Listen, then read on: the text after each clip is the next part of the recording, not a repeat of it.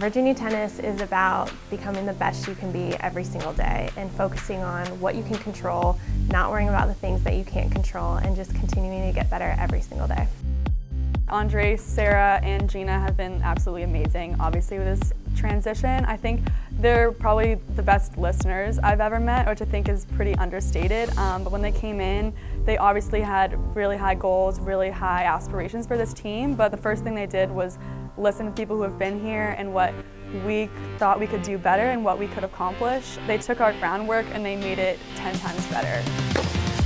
We have a tough schedule. We're in the ACC, which I believe had the most preseason ranked teams of any conference in the country. And a few others, Wake Forest and NC State, were honorable mentions. It just gives us opportunities to have excellent competition every single match, opportunities to play ranked teams. I just think it's going to make our team a lot better, playing such a good, strong schedule. And we also play Michigan, which is going to be a big match for us. We played them last year at home, and so we're going to Ann Arbor to play them over spring break. When my assistant and I first got here, we would watch our players compete on the court, and they were putting so much pressure on themselves. And we spent a lot of time just focusing on helping them understand what they can and what they cannot control, what aspects are important to being a good player, a good teammate.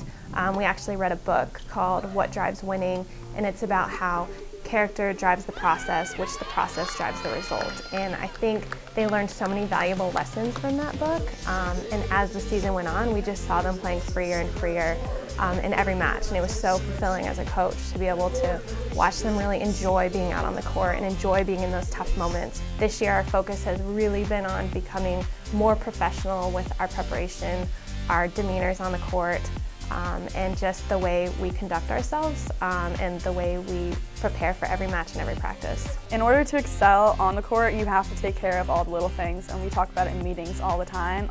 You have to really maintain and have a high level expectation for everything off the court as well, or else it really can't come together.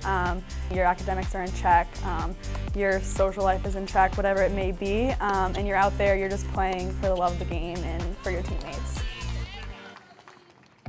Meghan's such an incredible leader for us in so many different ways, and she actually was a captain for our team last year with another senior who did graduate, so she has that experience of being a captain.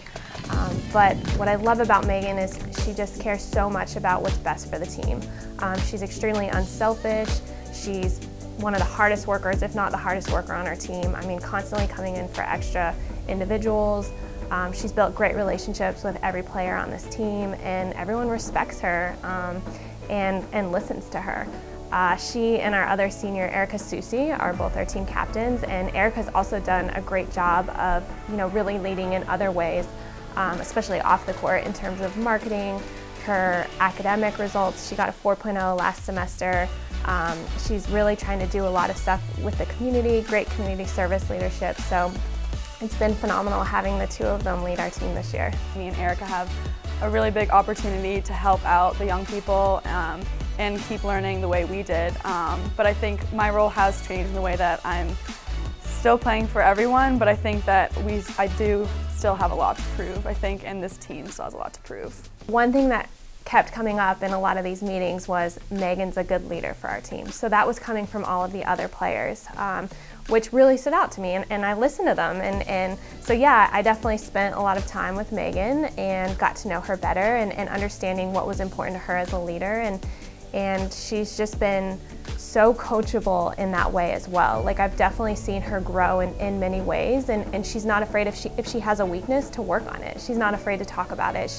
She wants to do whatever she can that's best for this team, and it's shown. She's done a great job. We've made huge strides.